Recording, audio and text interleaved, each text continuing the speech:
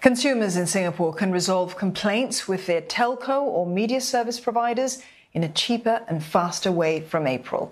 It's under a new scheme by the Infocomm Media Development Authority and applies to disputes over things like billing and excess charges up to a maximum of 10,000 Singapore dollars.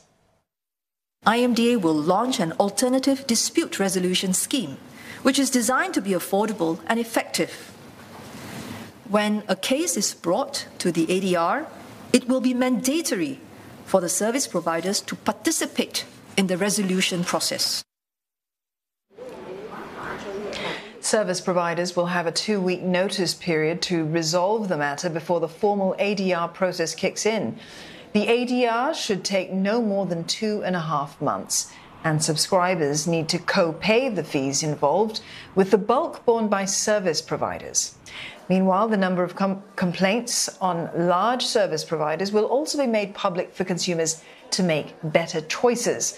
The first report is set to be ready over the next few months.